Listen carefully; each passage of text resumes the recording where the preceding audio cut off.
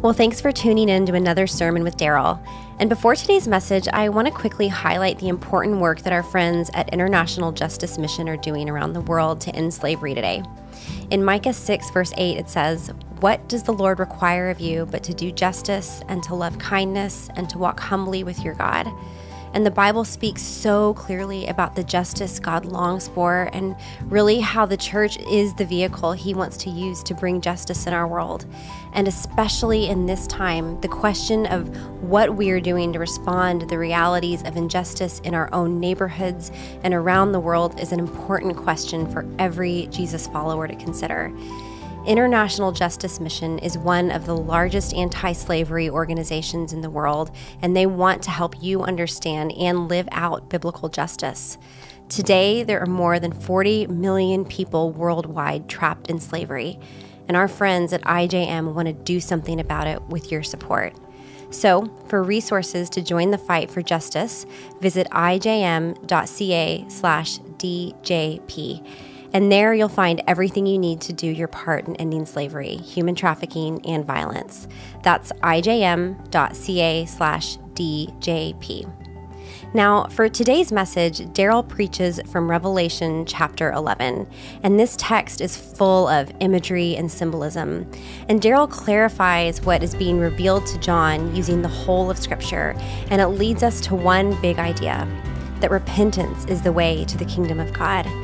And this new kingdom full of God's purposes and presence is breaking in, and it's only available to those who turn from their idols and sin to declare Jesus as Lord of their life. Okay, I'll hand it off to Darrell to walk us through it.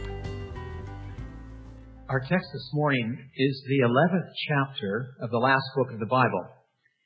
The 11th chapter of this drama that is the revelation of Jesus Christ. Through brilliant and subtle interweaving of images and symbolism, we are going to be taken more deeply into grace.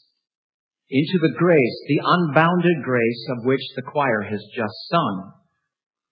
Although it may not feel like grace on first reading. In fact, on first reading, it's going to feel like everything but grace. As I read the text out loud in a few minutes, you might even say to yourself, why are we bothering giving our attention to this?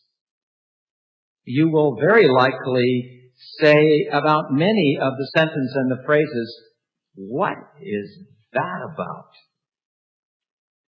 A number of times this past week, I have said to the one who inspired the text, the Lord Jesus, do you really want me to read and preach this text in Vancouver? And each time I've had to do what I invite you to do, and that is to trust that Jesus has a really good reason for putting on this part of His apocalyptic drama. Grace. It turns out that this brilliant, subtle interweaving of images and symbolism is going to lead us more deeply into grace. Into the grace that calls us to turn around. Grace always calls us to turn around and come home. If you are able, would you please stand for the reading of this text?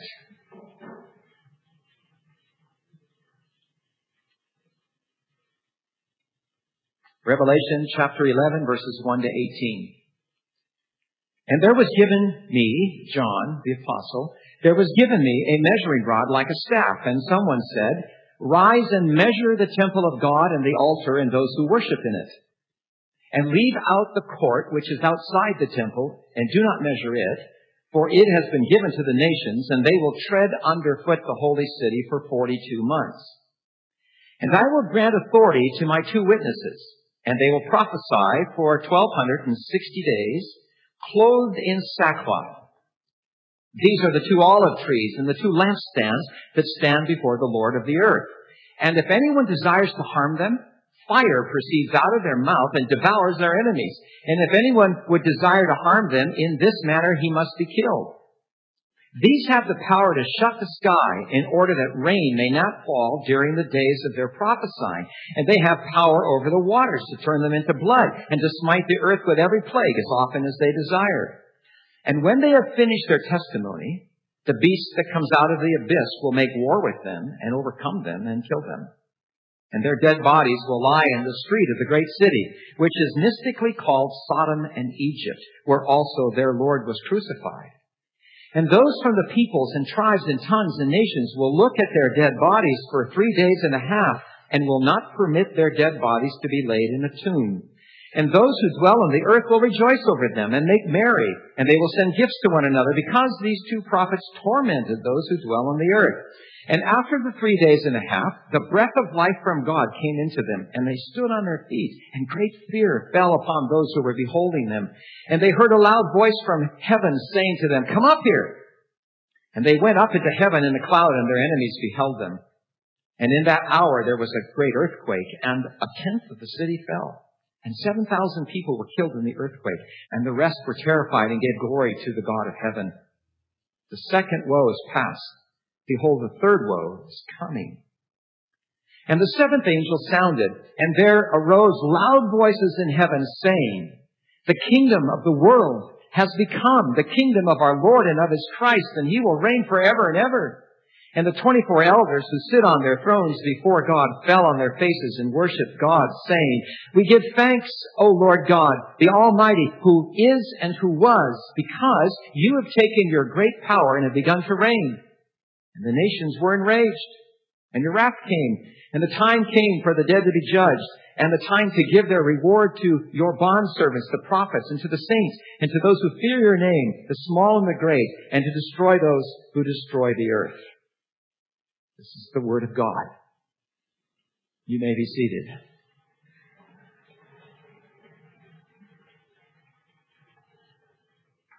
I warned you.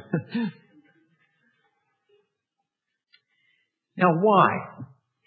Why is the Hallelujah chorus experienced as a woe? Did you notice that?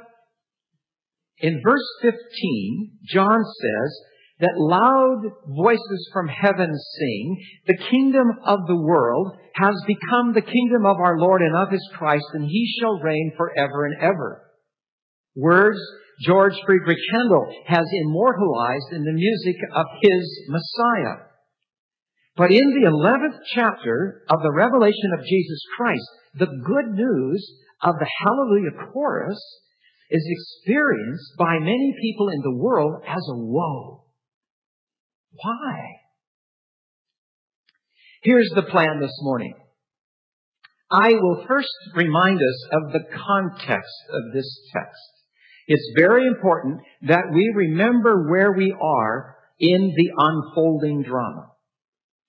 Then we're going to go back and simply walk through this text, one key phrase at a time.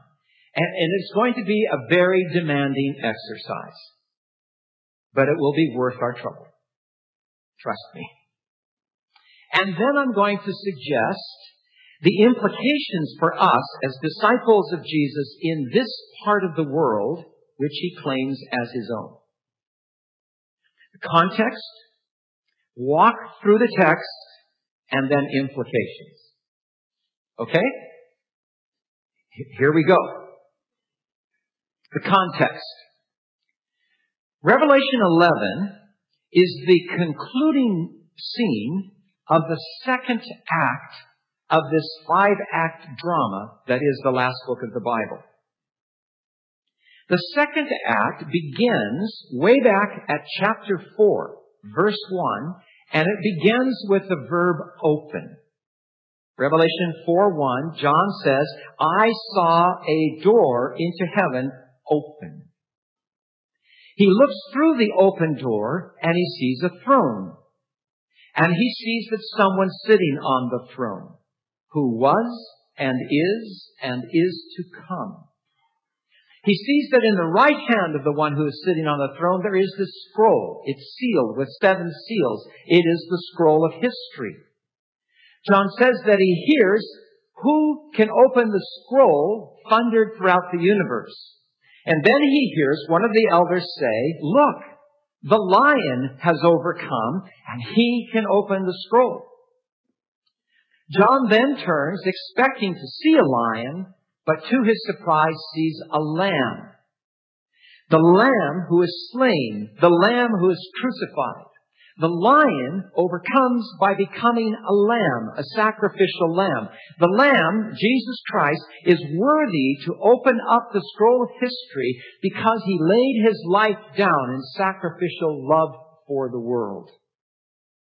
Then John sees the lamb open the 7 seals. Revelation chapter 6.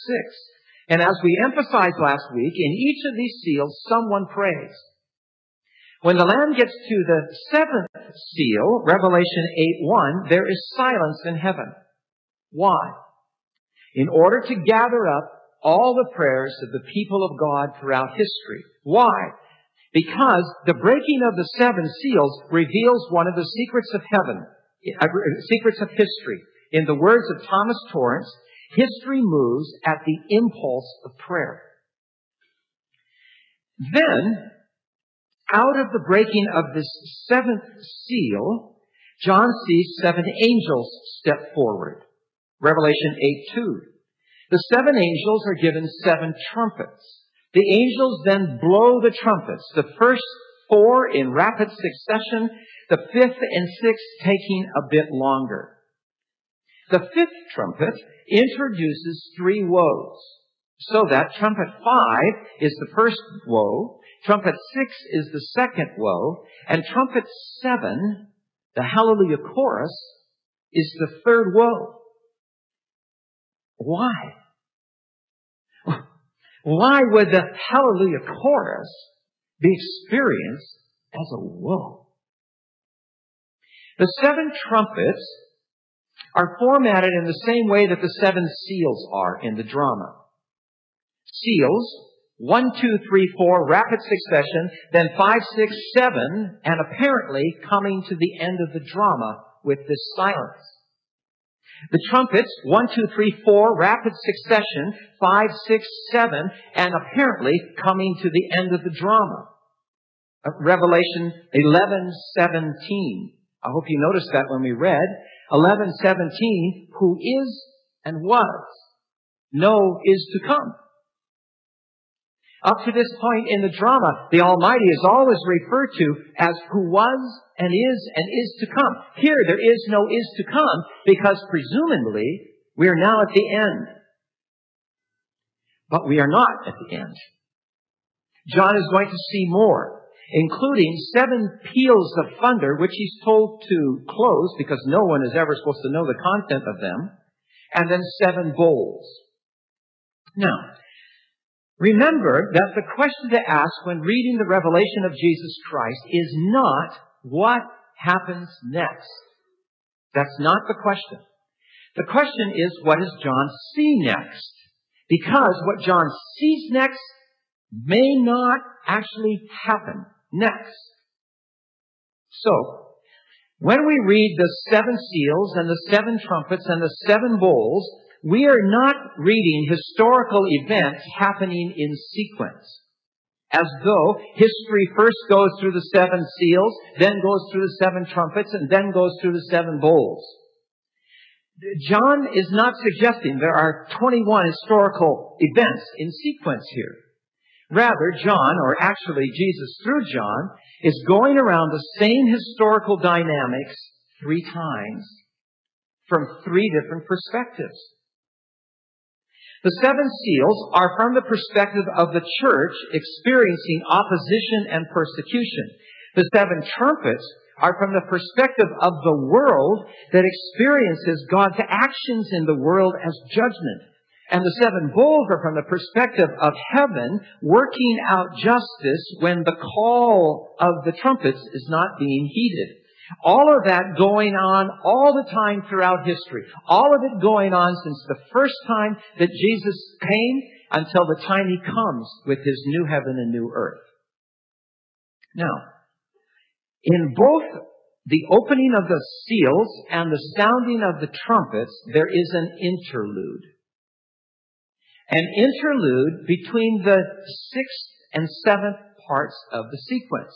So you have 1, 2, 3, 4, 5, 6, interlude, 7 seals. 1, 2, 3, 4, 5, 6, interlude, 7. Trumpets, 1, 2, 3, 4, 5, 6, interlude, 7. Now, why bother with this detail?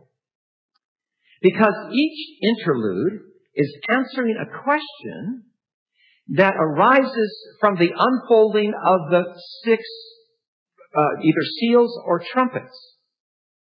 The seal interlude is answering the question, who can stand? As the kinds of things depicted in the 6 seals take place in the world, who can stand? Answer, those sealed by the blood of the Lamb, Revelation chapter 7.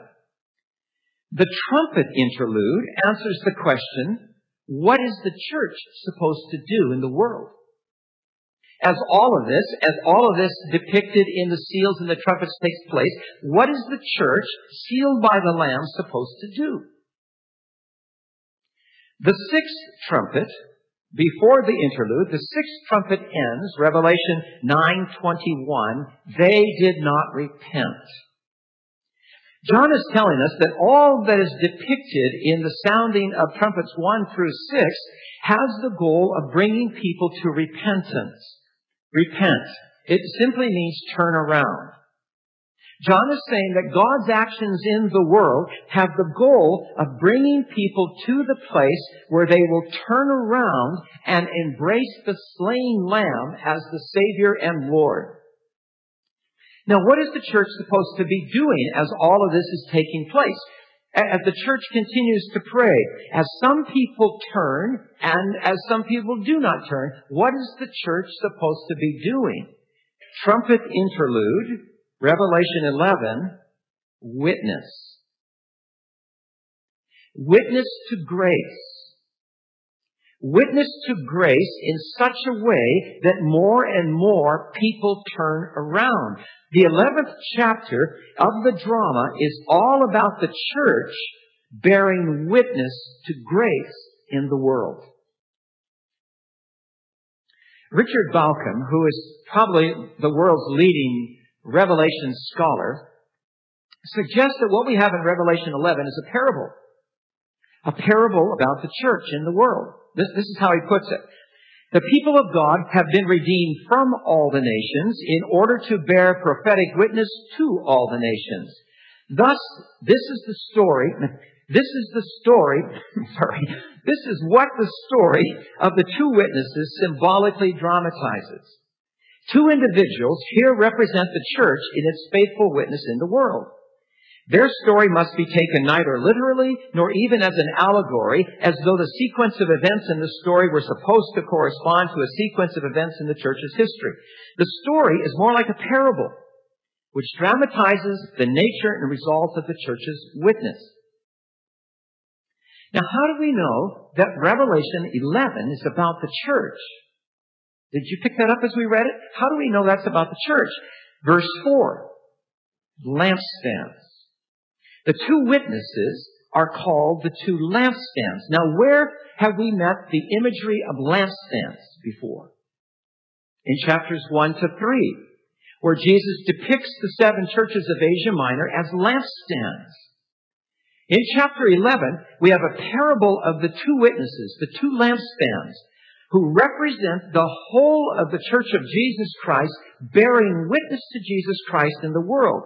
A witness of grace calling people to turn around. A witness that says we're going in the wrong direction and we've all got to turn around. Okay, so now let's go back and walk through the parable. If you have not already done so, may I invite you to take this printed text in hand. You'll need it in your hands. To follow me as I go through phrase by phrase. And here I'm working with material that I developed more deeply in my book on the last book of the Bible. Okay, here we go. Here we go. This is going to require some work, but we're going to make some astounding discoveries about what it means to be a disciple of Jesus Christ in the city. Don't worry about getting everything, okay? Don't worry about that. Just receive as much as you can as we go along. All right? Turn to your neighbor and say, here we go. Okay. Verse 1. For the first time in the drama, John is now invited to partake in the action. He's told to measure the temple, the altar, and the people within it. Now, the word temple here cannot refer to a literal brick and mortar structure in Jerusalem. Why not? Because it was not there anymore. It was not anywhere anymore. When Jesus put on his apocalypse for John on the island of Patmos, the temple in Jerusalem was not there anymore. It had been, tragically, leveled to the ground in 70 AD when Rome destroyed Jerusalem. Just as Jesus said would happen in his temple sermon recorded in Matthew 24. Not one stone will be left upon the others. When John was on the island of Patmos, the temple no longer existed. And John knew it would never again exist, as Jesus says. Which is why, in the vision of the New Jerusalem, in the true holy city in Revelation 21 and 22, John says, I saw no temple. The Lord God and the Lamb had become the temple. The whole city is the temple. The whole new creation is the temple. So John is not being told to measure a literal building. It did not exist and never will again. He's being told to measure the new temple of God, which is the people of God. This is a major theme in the New Testament. 1 Corinthians 3:16. Do you not know that you are a temple of God, that the Holy Spirit dwells in you? 2 Corinthians 6:16.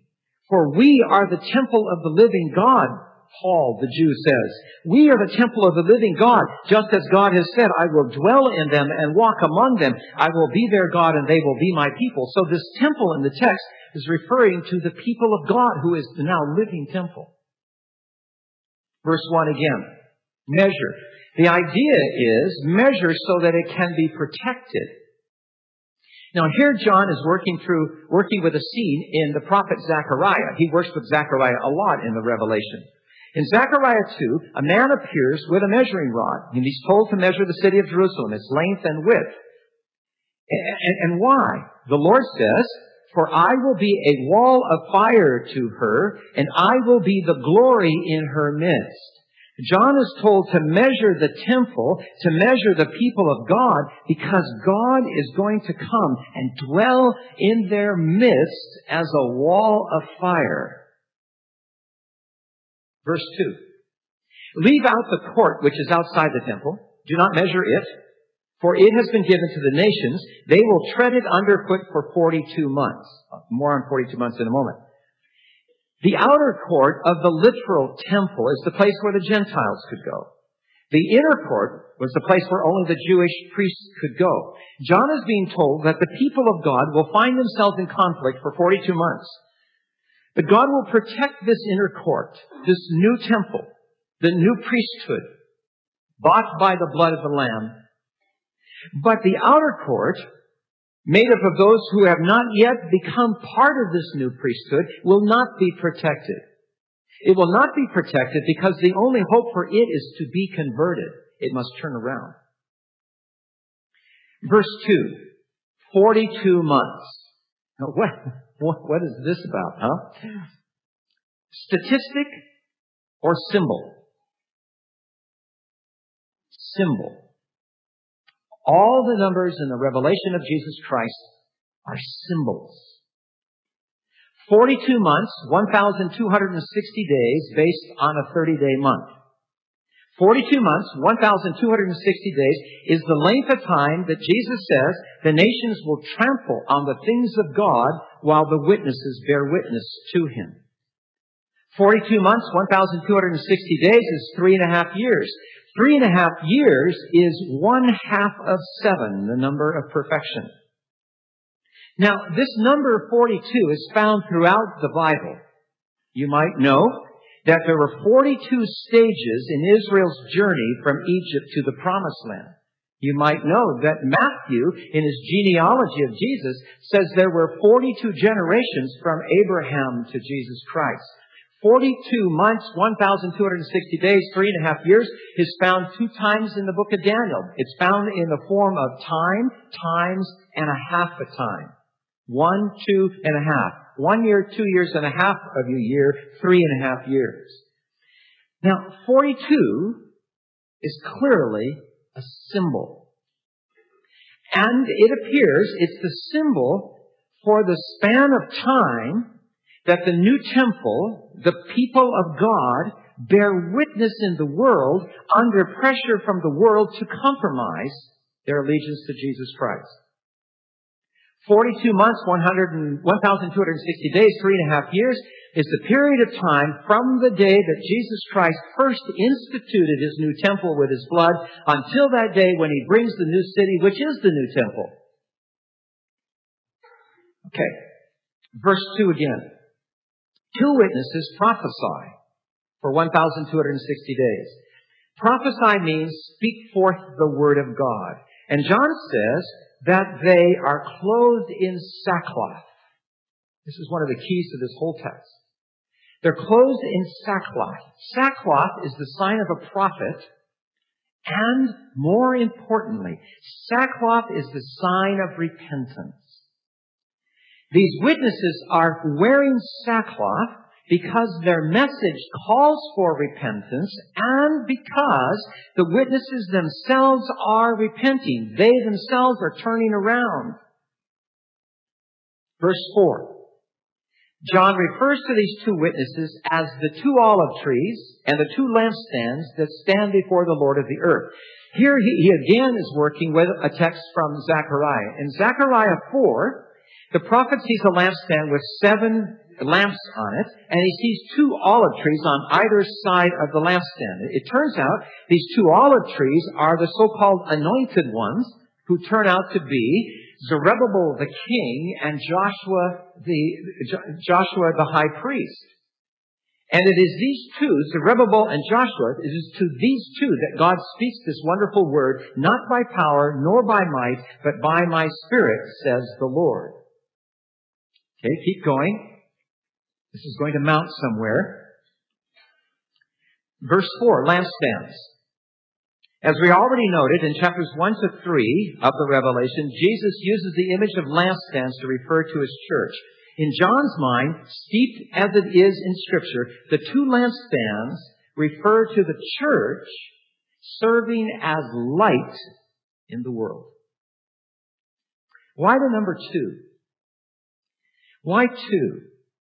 Possibly because of the 7 churches Jesus speaks to in Revelation 1 to 3, only 2 remained faithful witnesses. 5 of the other churches did not do well as witnesses. Ephesus lost its first love. Pergamum and Thyatira tolerated the spirit of compromise. Sardis was wealthy and famous, self-absorbed, and therefore dead. Laodicea was lukewarm.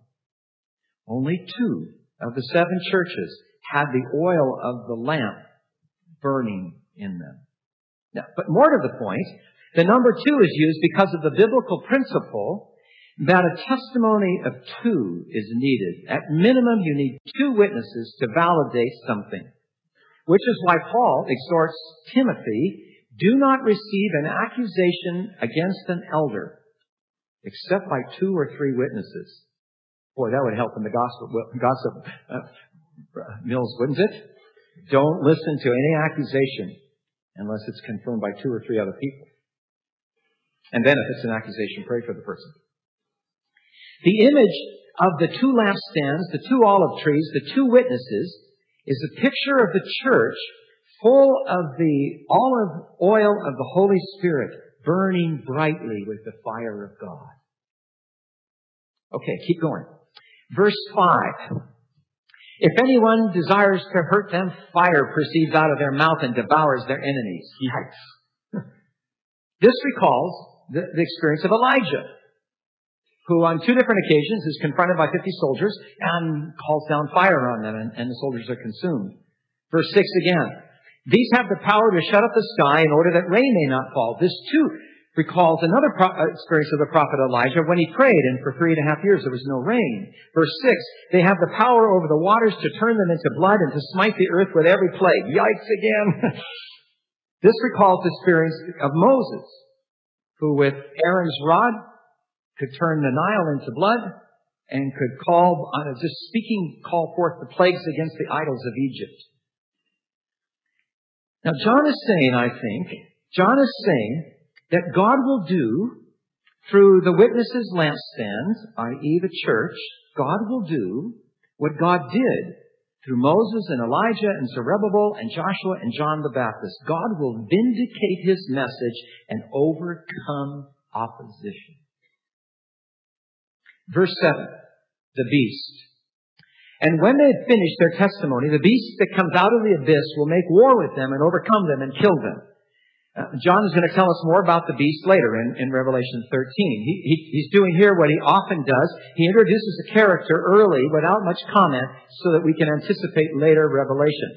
He introduces this beast, I think, to tell us again that the opposition to the witness to Jesus Christ is really not human. Fundamentally, it's these antichrist forces behind the scenes. The beast overcomes and kills the witnesses, as we know throughout church history. Why? Because this beast, whatever this beast is, does not like the one to whom the witnesses are bearing witness. The witnesses and persecution take place, John says in verse 8, in the great city, which is mystically called Sodom and Egypt, where also their Lord was crucified. Now, what is this about? In the Scriptures, Sodom is human cities at their most immoral and corrupt.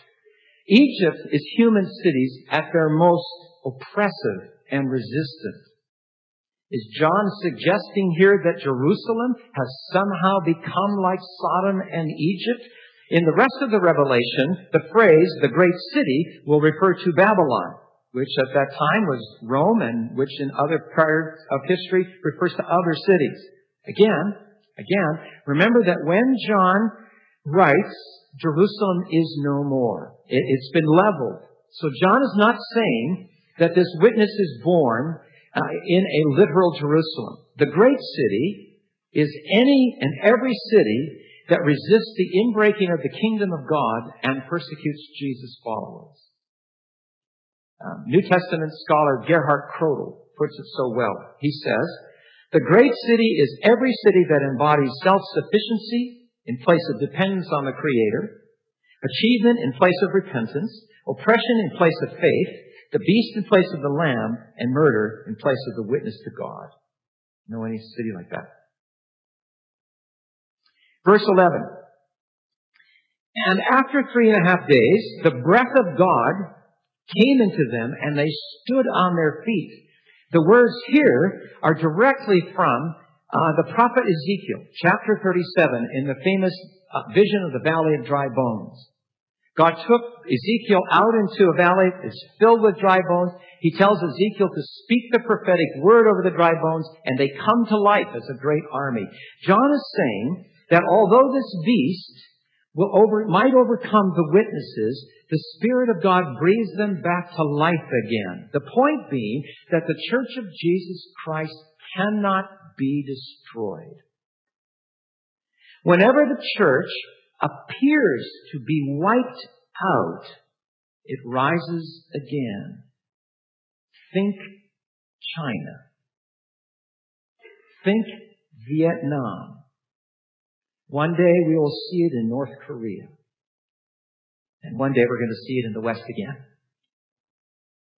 The specific individuals of the churches might not be brought back to this earth, but the church itself will rise up again and again. Verse 13. Now, this is the key verse. Listen carefully. And at that hour there was a great earthquake, and 1/10 of the city fell. And 7,000 people were killed in the earthquake, and the rest were terrified and gave glory to the God of heaven. Now, it's easy to just read right over that verse and miss what wonderful news has just been declared. What wonderful news? 1/10 killed, 7,000 killed. This is wonderful news. 1/10, 7,000. Statistic or symbol? Symbol. All the numbers in the revelation of Jesus Christ are symbols. 1/10, 7,000. Symbol of what? Symbol of grace. Of grace. Grace? Follow me. 1/10, 7,000. It sounds awful, and it is. But John here is doing gospel math. You see, the prophet Isaiah speaks of God saving 1/10, but 9/10 fall. The prophet Amos speaks of a city of 1,000 with only 100 left, of a city of 100 with only 10 left. 1/10 saved, 9/10 fall. John says 9/10 are saved, only 1/10 fall. Revelation 11:13, 7,000 died. That's awful. But in 1 Kings 19, Elijah bemoans the fact that only 7,000 are left. John says 7,000 died, but 63,000 are left. Again, we're not dealing with statistics here. We're dealing with symbols. Symbols of gospel math, of grace. Not 1/10 saved, 9/10 lost, but 9/10 saved. Not 7,000 saved and the rest die, but 63,000 saved. And this mathematical reversal is all due to the witness of the witnesses. The text says the witnesses get killed, but because of the way they die, still trusting the Lamb, 9/10 of the great city is redeemed. They give glory to the God of heaven, says John. That's a way of saying that they turned around and they embraced the Lamb as their Savior and Lord. The faithful witness brings about the conversion of all but 7,000. You following me there? It's grace. Okay, we've done the hard work. Now, if you'll give me about 8 more minutes. What are the implications for us as disciples of Jesus Christ in our time in this place, on this corner? Witness. Witness is the language of the courtroom. Witness suggests that someone's on trial in the city. Who? Who is on trial? Not the church. Not us. If we were on trial, the text would call us defendants. Witnesses are called to give evidence to somebody else's claim. Witnesses are called to come in and witness to someone else's claim. Who is on trial in the great city? Jesus Christ, who was crucified in the great city. Jesus Christ is on trial. Why? Why is he on trial? He's on trial for claiming to have brought into the world a kingdom which slowly transforms and displaces all other kingdoms. Jesus Christ is on trial for claiming that he can come into a broken world and make people whole. Jesus Christ is on trial for claiming that he can come and free people from the powers of sin and evil and death. Jesus Christ is on trial because he claims to be the center of life. Jesus Christ is on trial because he upsets the status quo. And in his trial in the great city, he brings in witnesses, evidence that is right. The issue is Jesus. Not the church, not you, not me. We are not the issue in the world today. Jesus is. He's the one who's made these claims. He's the issue. He always makes himself the issue.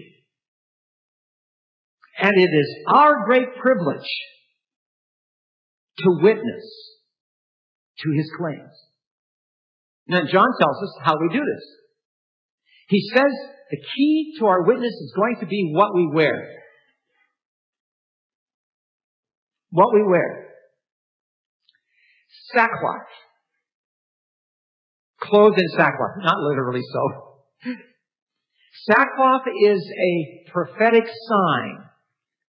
It's a sign that the church's witness is a prophetic witness, a thus says the Lord kind of witness, a declaration of truth in the midst of deceit and confusion kind of witness.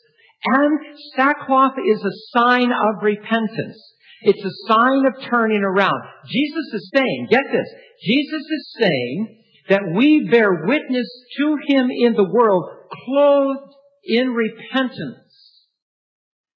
Why? Because truth and grace always call us to repent. How can I follow a new master unless I turn around and quit following the old master? How can I live by the values of a new kingdom unless I turn around and resist the values of the old kingdom? I have to turn around again and again and again at ever deeper levels.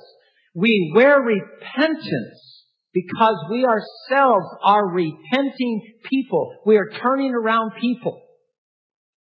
The text is saying that we bear witness to Jesus by constantly turning into his counterculture kingdom, which by necessity requires that we're constantly turning away from the idolatry of the age.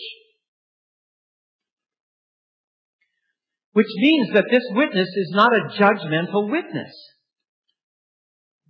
Oh, judgment might be the result for those who won't turn. But the spirit of a prophetic witness is not a judgmental spirit. It's a broken spirit. We bear witness to the Lamb from a place of brokenness over our own idolatry. And, says the text, we do this clothed in the power of the Holy Spirit. That's the point of the reference to Elijah and to Moses. Not that the church, like they, can call down fire on people or can make the rain stop. Well, that would get a lot of attention. The point is that we, like they, will be clothed with power from on high as Jesus promised the first disciples.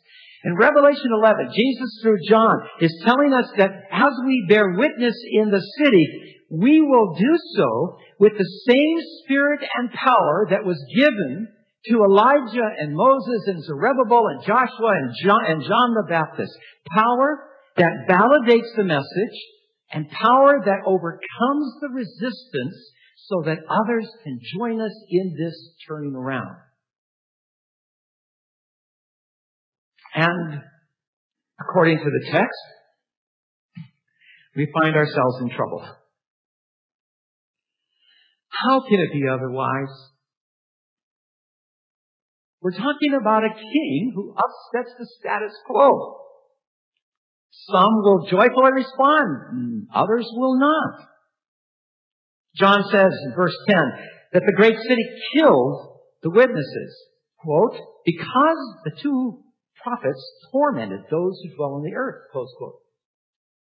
Why would a prophetic witness torment anyone? Why would bearing witness to Jesus Christ torment anyone? Because the good news confronts idols. If Jesus is Lord, then you are not, and I am not. When Jesus enters the picture, there is healing and restoration, big time. But he exposes the idols, all the false gods. And we either turn around or his exposing of the idols will torment our conscience. And the torment is grace. Don't worry when someone walks away from your witness tormented. That's grace. The tormenting will eventually lead to turning around. somewhere along the line, we as a church in our time have to accept the fact that the gospel is a great scandal. The gospel is wonderfully good news, but it is a scandal because Jesus Christ questions the status quo in our lives and in the life of the world. I'm learning from Søren Kierkegaard, the great Danish philosopher, theologian. He argues that authentic faith really doesn't happen until we embrace the fact that Jesus is a scandal to the world. Which is why the Hallelujah chorus is experienced in Revelation 11 as a woe. The Hallelujah chorus sings the scandal. I love to go to public presentations of Handel's Messiah. I love it because the gospel is so powerfully proclaimed. At the end, as the orchestra starts to play the introductory notes to the Hallelujah chorus, and as the choir starts to sing, at the end, people begin to stand. It's moving to witness. People beginning to stand on their feet before revolutionary words. The kingdom of the world has become the kingdom of our Lord and of His Christ. Boy, do they hear the words? Do they and we understand how revolutionary those words are? The kingdom of the world has become the kingdom of our Lord and of His Christ. If they and we hear those words, we cannot simply stand there. We have to turn around and renounce all of the idols of our time and follow Jesus with reckless abandon into His kingdom. For He, and He alone, shall reign forever and ever. That's Revelation 11.